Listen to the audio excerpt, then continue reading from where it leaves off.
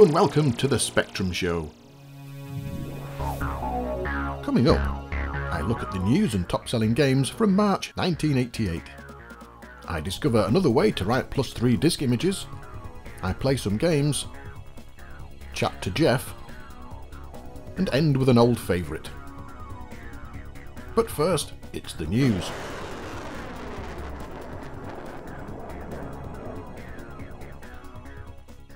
The popular children's cartoon, The Pink Panther, is to make its way into the computer games market. Gremlin Graphics have got the job of bringing this oddly coloured cat to the screen. The game will see you controlling the character as it tries to steal items from households. Of course, Inspector Clouseau is close by, trying to stop him. The game should be in the shops in a few months' time, and be available for the Spectrum as well as some other popular machines. The advent of budget games has seen a large increase in companies setting up and selling cheap software. This year though, say Gallup, the budget market is set to hit 75% of all sales, which is a spectacular achievement. Bruce Everis of Codemasters says it's about time, and that people no longer are willing to pay 3 times the price for the same game. Also happy is Ashley Hildebrandt of The Powerhouse, who says full-price publishers can no longer get away with producing run-of-the-mill, overpriced titles. Do you mean just like you did at CRL then? Disagreeing with the rise of cheap software is, surprise surprise, Electronic Arts, who claim there will always be a market for premium quality software, and that programmers cannot make money from budget titles. Continuing with budget software, and Mastertronic have secured the rights to publish Activision's back catalogue at cut-down prices. The first batch will include Ghostbusters, The Eidolon and Ballblazer. Other budget releases from other companies are also flooding in, with Racket pushing out Tir na Nog, Sweevo's World and Heavy on the Magic. There are rumours that a new Spectrum is heading our way soon, but not from Sinclair or Amstrad. This one is a clone, and will be produced by Miles Gordon Technologies, the people who brought us the Plus-D and Disciple disk interfaces. The machine will have improved features such as better graphics and storage, and will be much faster, or so the rumours say, and software will be written specifically for the unit. The best news though is it will play all Spectrum games. These are just rumours of course, so the end machine, if it ever gets completed, may be totally different. And that was the news, and now on to the top-selling games. Riding high in the chart this month are Match Day 2 from Ocean, Outrun from US Gold, Starglider from Rainbird, and Driller from Incentive. And that was the news and top-selling games from March 1988.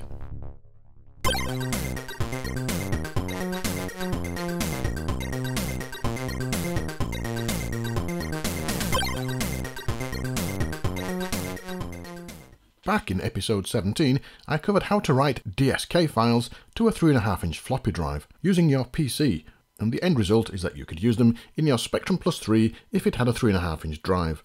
At the time I said there was no other way of doing it, and that USB drives could not be used for the task. This turns out to be partly untrue, as Jeff Neal recently pointed out. You can use a USB floppy drive, but there are limitations. Firstly, you cannot write protected DSK images like most games. The format will just not allow it to be written to a USB drive. Secondly, you cannot just take an unprotected DSK file and write it straight to disk. There are a few steps to go through. In this feature, I'll take you through the process of writing an unprotected DSK file, in my example Taskword 3, and also how to get normal 48K games onto disk. For this to work, you will need the following: a Spectrum with a 3.5-inch disk drive, a Spectrum emulator that will emulate the Plus 3, a utility called Snap to Tap, a utility called CPC Disk XP, some blank 3.5-inch disks, a USB floppy drive, some knowledge of BASIC, and some spare time. Let's get started. First, the easy stuff: how to get an unprotected DSK file onto a 3.5-inch disk and write it to the USB drive. First thing you need to do is create an empty DSK image that is compatible with USB drives. To do this, load up CPC Disk XP. To create a new image, click Disk Editor and then select New. From the options, select USB floppy drive compatible and then choose PCW/+3 DOS. Click OK, and you'll be taken back to the main screen. Click Save to save the empty image. Next, select Add Files from another DSK. Select the DSK file you want, in this example Taskword 3, and you'll now see a list of files on that image.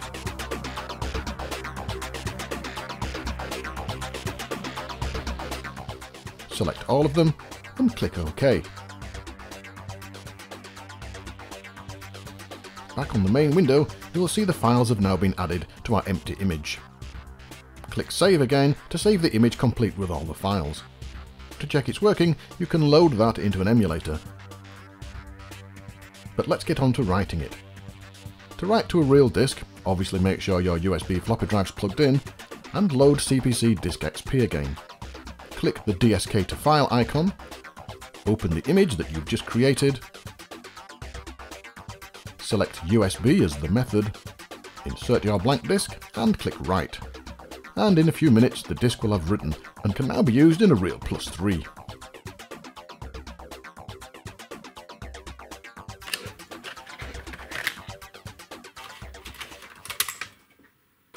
This method should have given you clues about the next part, how to get games onto disk. The most important thing to remember is that you have to create a blank USB compatible file first before you put anything on it. Once you have an image, you can load it into an emulator and put whatever contents you want onto it. To get a game on that is protected, or indeed unprotected, first you need to load it into an emulator and save out a .sna file.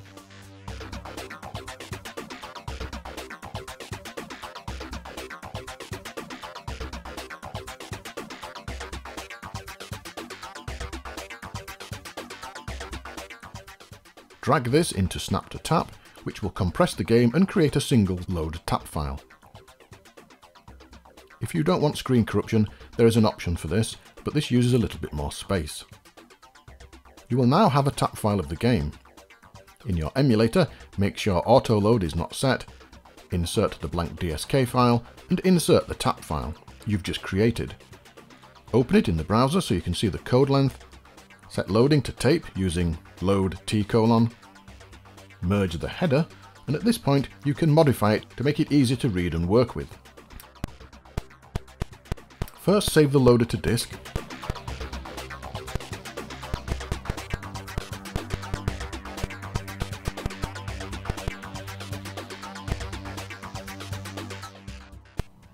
if you then rem out the randomize USR line, you can run the loader, which will load the game code into memory.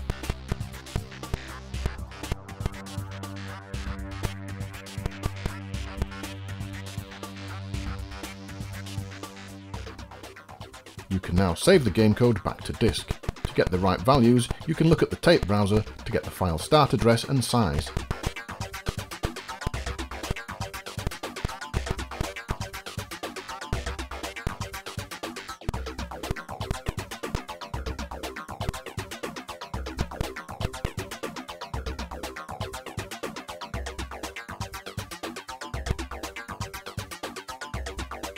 You should now have two files on the disk image. At this point you can add more games if you want, but for this demonstration I'm now going to write that image to a real disk. I use the same method as I did before, and it isn't long before I have a real 3.5-inch disk with the game on. I can now pop this into the Spectrum and load it as I would normally.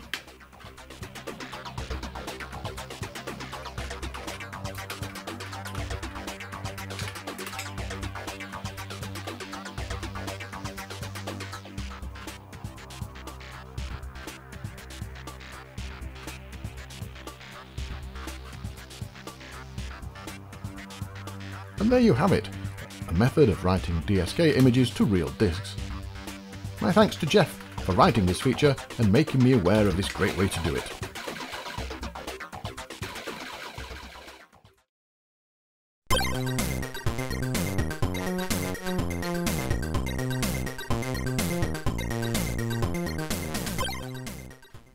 This is Bionic Ninja, released by Zeppelin Games in 1989.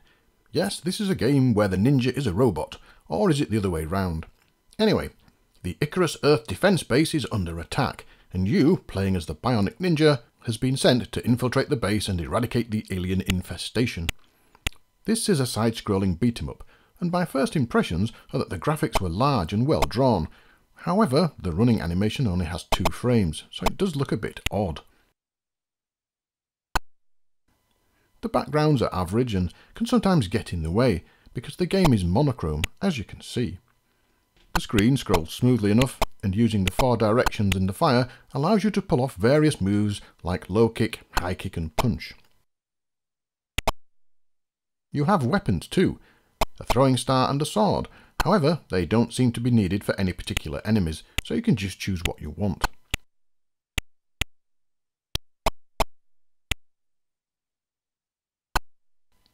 The enemy, or as the game calls them, alien infestations, come in various guises. There are human-looking men walking about or floating on hovering platforms, and these often have knives or guns. There are robots that fire at you, and robots that just float about. At certain sections you can jump up or down to the different platforms, for no real reason I could see, other than to have some variety in the gameplay. The sound is very poor though, with just a noise when you hit something. Even when you reach the end of level, it's glorious silence.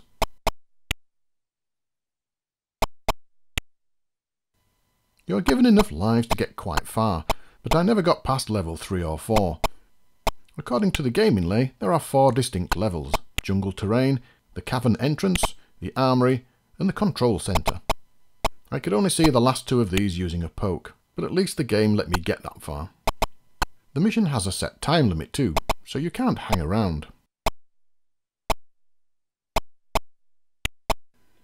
The game is, to be honest, a bit dull. You plod on and on, fighting things, and it soon gets repetitive.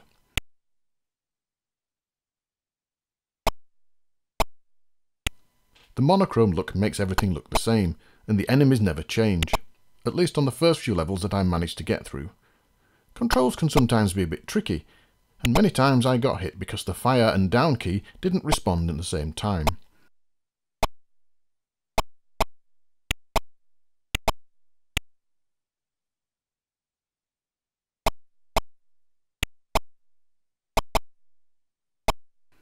Overall then, a below average game, but it was a budget title, so you can't expect brilliant things.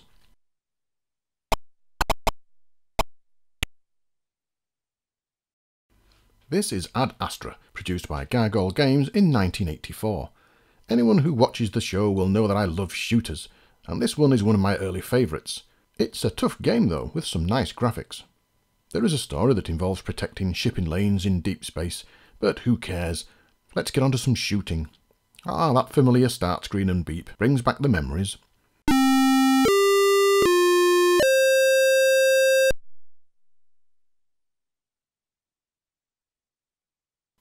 The first treat are the huge rolling planets, or moons, or whatever they are, and these cannot be shot and have to be dodged. The easiest way to get past these is to wait for the planet to appear, which will target your position, and then move to the other corner of the screen and repeat. Once you get used to this, it becomes really easy.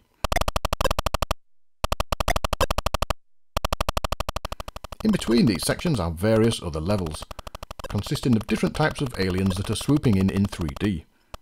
They fly across the top of the screen in the distance and then zoom towards you, firing as they get close. Dodging the fire is tricky until you get used to the 3D effect.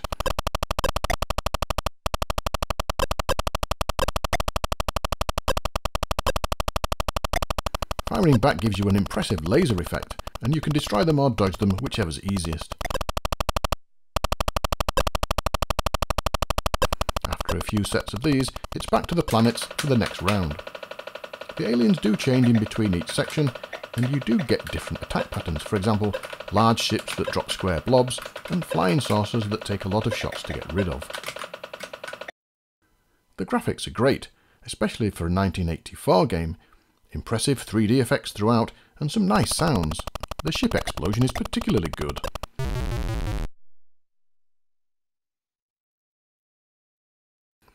As you get close to a space station, a code is shown on screen, and shortly after you are asked to enter it to allow access, and this completes the level. You've seen everything the game has to offer at this point. And from then on, things just repeat with the aliens being different colours. The game is, as I said earlier, tough but enjoyable. And during the review I got further than I had done before, racking up a not particularly impressive 6 minutes and 2 seconds of play. I lost my last life while filming due to one of the game's annoyances. Alien shots can sometimes hang around at the bottom of the screen, and because they're the same size as stars, it's easy to miss them and just go flying straight into them. This can be very irritating. This then is a fast, action-packed game with a nice variety of aliens and attack patterns, and it will keep you busy for a while. It was great to play this again, and I'm just going to nip off and have another go.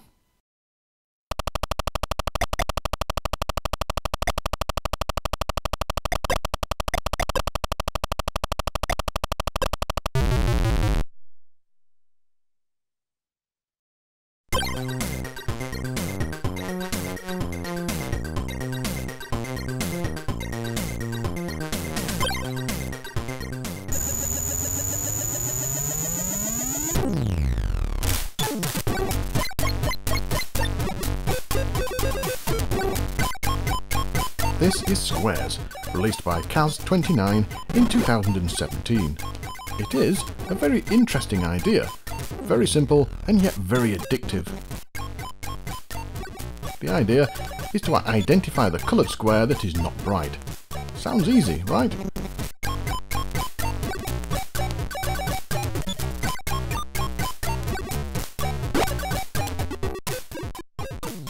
As the game moves on, there are bonus levels where you can gain more time.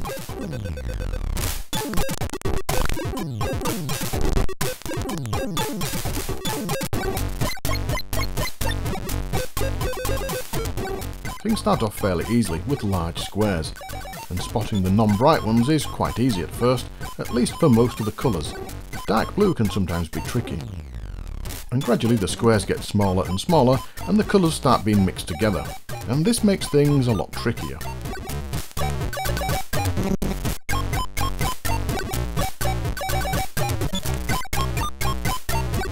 All the way through is a great little tune playing that suits the game well. Control is responsive, and for such a simple idea, this is very well produced.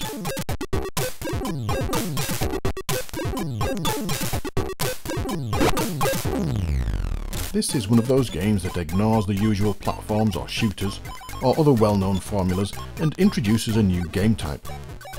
It's a great game, and definitely worth checking out.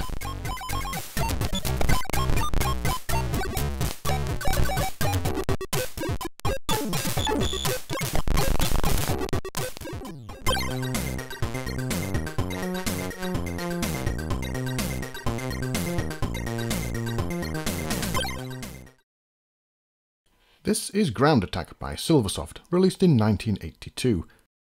I love these early inlays, and Silversoft had some really good ones. Like many early games, this is an arcade clone, in this case, Scramble. The first level gets off to a somewhat pedestrian speed. The ground moves in character squares, and the control of the ship can be a bit temperamental. Once you get used to the lag, it becomes a bit easier to control, and in most cases you don't need forwards or backwards, just up and down. You have two weapons as normal, a laser and bombs. You can drop 2 bombs at once, and your laser can only reach a certain distance. However, it's useful to use this to gauge your height in comparison to the landscape. As the levels move on, the cave roof is added, and as each new section is cleared, the colour changes and the passageways get narrower and narrower. In the later levels, for example level J and beyond, it can be really very tricky to navigate.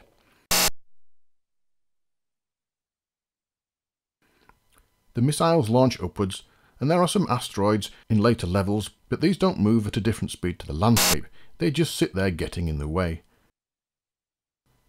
Unlike the arcade, there's no fuel limit.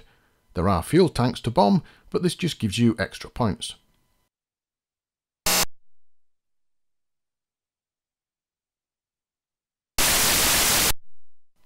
At the start you are given a choice of game speeds, so if you find it too easy on the first one, you can always ramp up the difficulty.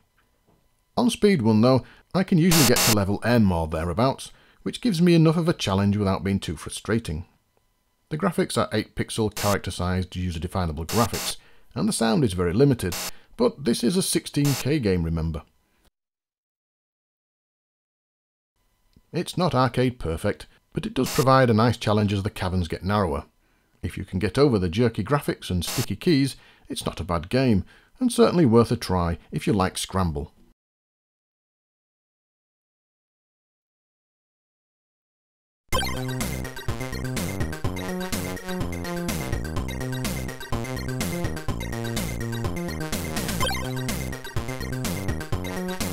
Let's do events, because events are good.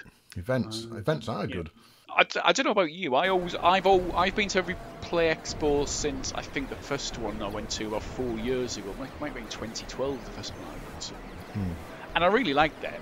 The difference now though to then was that Dylan used to turn up with all his Spectrums, didn't he, and have his own little stall and run chucky egg competitions and things like that. And all the Spectrum crew would kind of crowd around them, and it was really, really good. And he stopped doing that. You did get a free Amiga out of that, didn't you? I did, and it was an Amiga 1200 as well. So I didn't actually realise at the time how good an Amiga it was and how much it was worth. So I'm really pleased about that. But I said to him, I will buy the prize for next year, and I bought a Spectrum Plus off eBay, and a new keyboard membrane for it. It's the prize for next year. Well, I think I've probably been going to Expo about the same time as you then, because I started about then. And what amazed me was the actual size of the place. Because from the outside it just looks like a small events hall, but as soon as you get in, it's massive. It's a huge warehouse, isn't it? Yeah, and it's. I mean, that's a good one. There's a lot there. There are tons of pinball. Yeah. Which is great, because I mean you can play a lot of the games that are there in one way or another. Yeah, that's the good part about it, because there are so many. At least you get to play on them. Yeah. Yeah, I actually like going around and seeing how many different games I can get my name on the high score table. Well, that's quite good. Funnily enough, it gets harder and harder as throughout the day if you have a few drinks. If you go at the bar and have a drink, it always seems to get harder to get your name on the high score table. Yeah, I wonder why that could be. Yeah. What did you think of, what was it, the Rival, or whatever it was called the other week? Retro Revival. Yeah. I thought it was excellent. It was a lot more. It was a lot smaller than the Replay Expo in Manchester, which made it a completely different experience. So, for me, I went in, and what I wanted to do most, I didn't end up doing, but what I did end up doing, I enjoyed more. So I wanted to go play on the arcade machines, but I only got to play on Robotron and Donkey Kong, and then there were sort of queues behind them for the rest of the day. But that sort of forced me out and to go look at stalls and things that people were selling, and to chat to people. And obviously to go to the talks that Retro Asylum were holding. So I did more than what I'd normally do, which sort of made it into a different event. And for me, it was a different event. It felt different. It did, didn't it? I really liked it. I think it's possibly the best event I've been to. I think it was a bit too crowded. They needed to expand a bit. They could have at least doubled the size, I think, with the amount of people that were there. Well, I think it's the available space, though, isn't it? As well. Yeah. But I agree. The talks were really good. I got some free books. Yeah, I know. Yeah.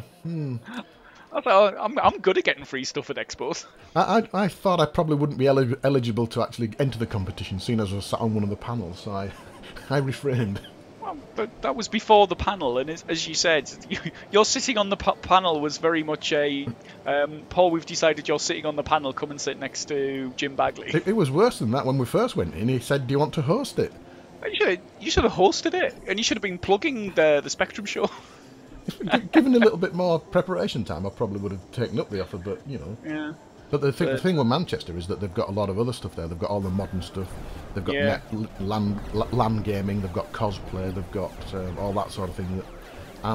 Because that wasn't there in Revival, I think that made it better for me, because I wasn't interested in that. I was there for the retro stuff. And the cosplay as well. The music of the cosplay can be so loud. You were listening to the music? I was paying attention to other things. You can't help but listen to the music. I wasn't actually watching the cosplay. I was playing games, or probably knowing me, having a pint and talking to somebody. Be it yourself or some of the retro gaming roundup guys or someone like that. So, and Warsaw I really like, because you could could just jump on a train and be there quite quickly. And yeah, that was good for you. It took. Do you know how long it took me to get home from Warsaw? How long? To put it into context, it took me about an hour and 10 minutes to get there. Yeah. And it took me 4.5 hours to get back. Blimey. Anything you don't like about them? About the shows? Yeah. I didn't particularly like the celebrity stuff. When they used to do that at Manchester, they had a few celebrities there, and you had to pay 15 quid to have your photograph taken next to them.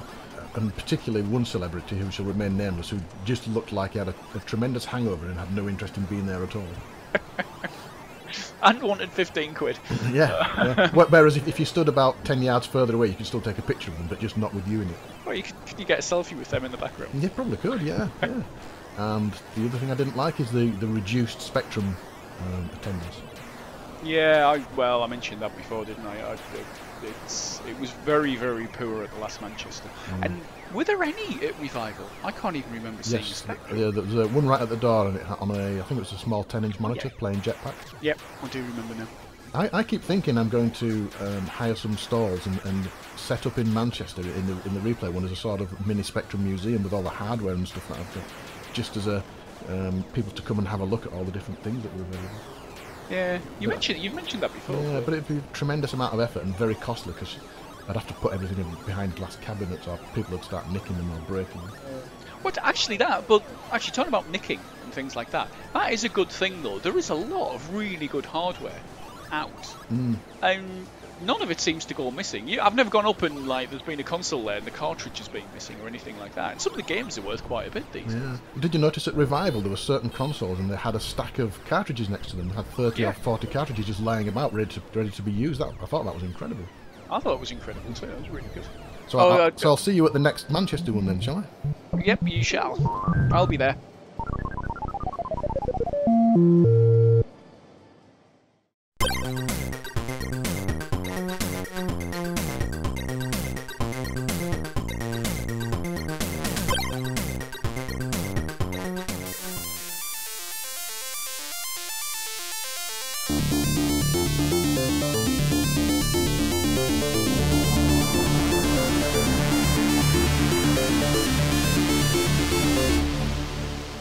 Yes, it's back. Type In Corner returns for a guest slot in this episode. Recently I was going through some more old tapes again and found a few games that I didn't recognise. I didn't remember them because they were unfinished or didn't work. The first game I tracked down, and according to Your Computer magazine, it was called Mean Machines. The listing, however, differs, as we shall see.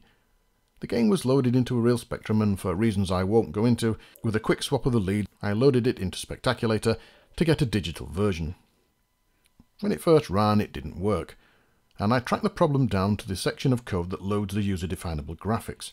After a few minutes, I couldn't get it to work how the author wanted it, so I opted to change it slightly just to get the graphics in. Originally, it tried to load in nested for next loops, and I had to change this to hard-coded, user-definable graphic letters. At least it got everything working, and bingo, the game ran. The intro screen was not completely right, but a bit more investigation, I found when I originally wrote it, I typed in line 7502 instead of 7520. I located the original listing, corrected things, and finally the game ran for the first time in probably over 30 years. The game is actually called Race, and it was published in Your Computer magazine in October 1983, and written by Gareth Woodhead. It's a top-down driving game, where you control a car going round a racetrack, avoiding oil and trying to complete laps. Yes, it's a bit like Super Sprint, but without the other cars. The controls use the cursor keys, which make it difficult at first, but if you know a bit of BASIC you can swap these around and choose whichever you want. It's not a bad game, to be honest, for 1983, and a nice little challenge.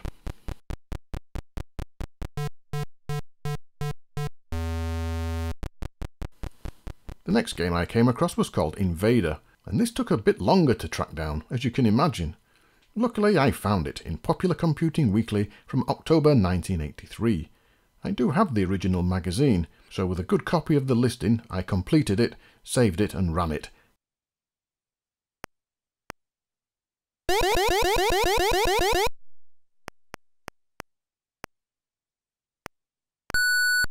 and it crashed. I tried to fix some things, and it crashed again, and then started to auto-list the entire program without any way to break out of it. I tried to fix it again, and it crashed again, this time corrupting the listing. I then sat down and went through the listing line by line, and everything was good. I looked at subsequent issues of the magazine to see if there were any corrections, and found nothing. I was about to throw this one away, but during reading the instructions in the magazine, it mentioned a REM statement at line 20, and pointed out that it had to be exactly 20 spaces, but the listing didn't have a REM statement. Brilliant! Luckily, the magazine then informed readers how to change the machine code pokes if you missed out the REM statement. With that done, saved, I tried again, and it worked.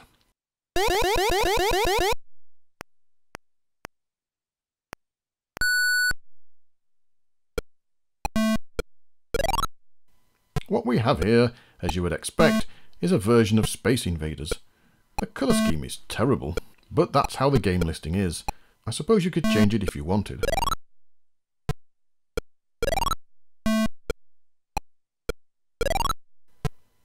Both of these games will be available to download from my website in their original form, and this is probably the first time they've both been seen in over 30 years.